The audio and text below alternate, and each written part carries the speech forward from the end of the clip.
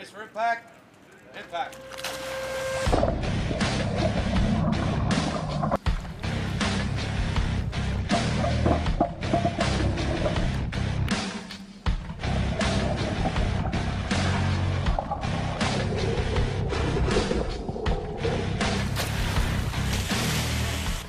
We get air crew members to come here and we put them through worst case scenario, what could happen if they're out in the aircraft and something fails.